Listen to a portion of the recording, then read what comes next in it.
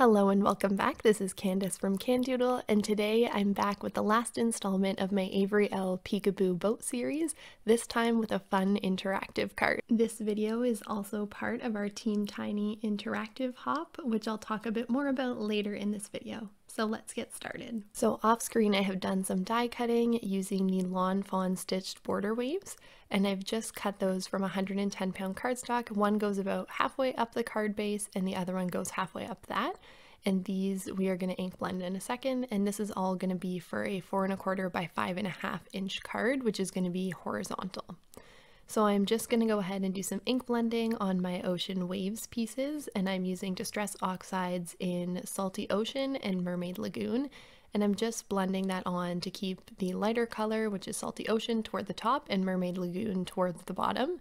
You can't see a huge difference here on camera, but in real life it does give it a little bit more dimension, and I'm just using a piece of scrap paper from my die cutting under my hand so I don't get any fingerprints in my ink. I come in with my spray bottle as usual and just pick that up with a paper towel, and then on the card base I am going to use my Favorite Things cloud stencil and a life-changing blender brush along with some Tumbled glass Distress Oxide just to give a nice cloudy background to our little boat scene. So once that's done, I'm going to do the stamping, and I've just got the boat, the whale, and the whale's little fin set up in my Misty, and I'm going to use some Gina K amalgam ink because we are going to be Copic coloring these, and as always I do stamp it down twice to make sure I get a good impression. For today's Copic coloring, I wanted to do something a little bit different since you've already seen me color this boat twice before, and if you haven't seen my previous videos in this series, I will link them at the top for you to watch. So I did do the same thing for the water below with the waves and for the whale spout, but I did change up the color for the whale this time, and I wanted to do a different Copic technique for the actual boat. So I'm from Canada and I grew up going to a cottage in Muskoka, which is the epitome of beautiful Canadian cottage country. And every time we went to the marina, there would always be these really, really fancy boats that I'm sure cost a ton of money, and they were Woodgrain. And I'd always thought that they were so fascinating and so pretty. So I wanted this boat to look like that, and I'll insert a picture so you know what I'm talking about if you've never seen one of these before. But as a kid, I thought that they were so cool. So I wanted to try out that texture and that sort of coloring on this boat. So usually these boats have sort of a silver trim, so that is what I'm doing for the trim on this one, and I wanted to make it a deeper silver than I used on some of my previous ones, so I am using my N Copics, which I'm getting a lot of use out of these days, and then we are going to go in and do the wood grain texture afterwards. I did follow a tutorial from Kelly Ladavola, who is now Kelly Taylor. She does her wood grain a bit different, but that's where I originally learned how to. She likes to include like notches and things like that, which I think is so cool, but I didn't have a ton of surface area to work with, so I just did a simple straight wood grain texture for this one. So I start by coming in with my lightest color, which is E53, and I'm just doing a simple coat over the whole thing with that. And then once that is done, I'm going to come in with my second darkest color because I'm a little bit risk averse, and I'm just going to put in some really, really simple lines, and you want to use a very light pressure so your marker is just barely grazing the page. That way it's going to make some really thin lines. Once I'm happy with how that looks, I'm going to come in with my darkest color, and you could totally start off with your darkest color, but again, I was risk averse and I didn't want to mess it up. And then I'm going to come in with my second darkest color and just go right over those lines and extend them out a little bit more, and then my third darkest color, and I'm going to extend them out just a little bit more than last time, and then I'm going to glaze everything over with my lightest color. So I hope that makes sense. It's basically just going from darkest to lightest, but you're really not trying to blend anything. You're just doing simple lines that kind of overlap with each other, and it gives it this wood grainy sort of texture.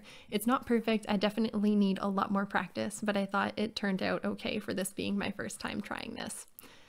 So a little bit about Team Tiny while we're here. Team Tiny is a group on Facebook of paper crafters who are newer to YouTube and all have under 1,000 subscribers. So we are all trying to grow our subscriber base.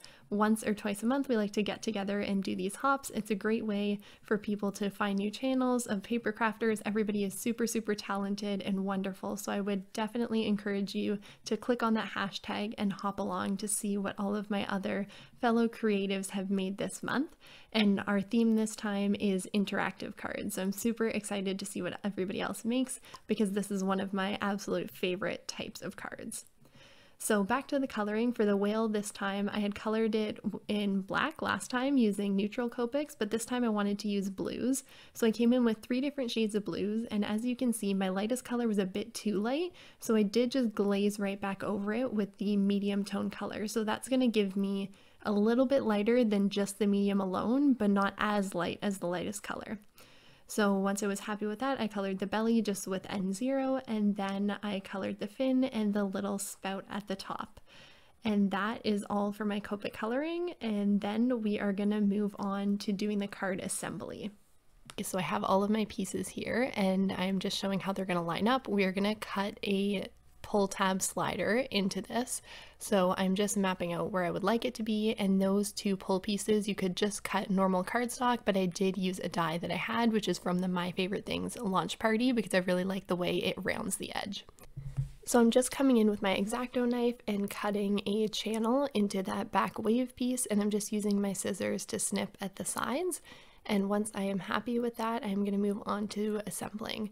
So I'm lining up my pull tab where I would like it to sit behind there, and then you could pop this up on your card with foam tape, but I try and avoid having 2 layers of foam tape, especially if it's something I'm going to put through the mail. I find putting paper behind is more sturdy. So my pull tab piece is actually 2 layers of 110-pound cardstock. So behind my entire wave, I'm gonna stack 3 layers of 110-pound cardstock, and I just find that this works perfect to give it enough room to pull, but it doesn't create too much bulk like foam tape would. Again, you could totally use foam tape. This is just my own preference, and I like to use up my cardstock scraps wherever I can. So I'm just making sure that I have a nice even layer of paper behind there. You could have done it all in one piece, but again, I was trying to use up scraps, so mine was in pieces.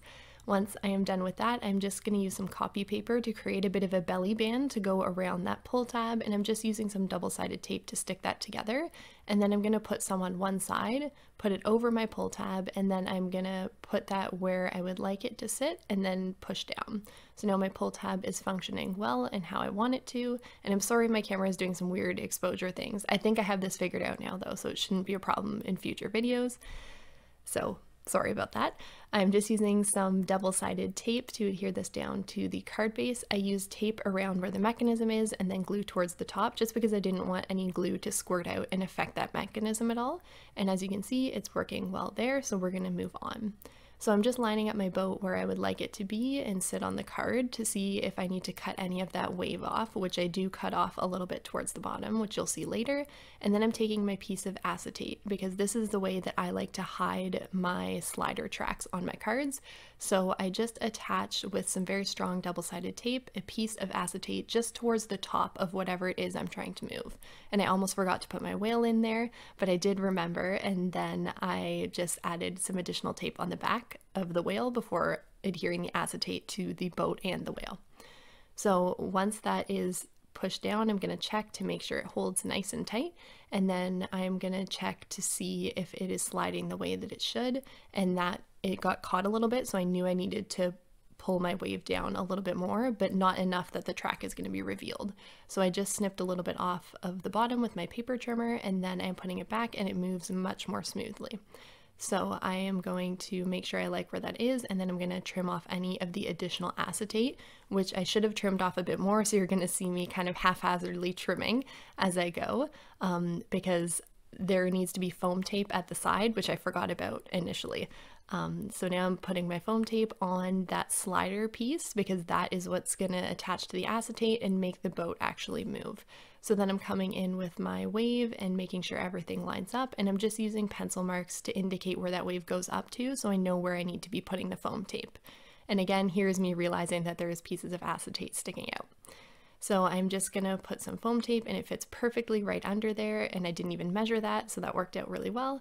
And then I'm just making sure one last time everything fits before I remove the release paper. And then I just push down that wave so to make sure it's adhered and it is working well. And then I realized I forgot to put the whale's little fin on, so I did that. And then I am going to stamp a sentiment. So at this point, I really don't want to mess up after all this work. So I did use my Misty Creative Corners, and I'm also going to use my little trick, which is tracing paper. So I put tracing paper over my card to protect it and stamp down. That way, if it isn't quite lined up the way I like it, or I'm not in love with it, I still have time to move it around without ruining my card after all this work.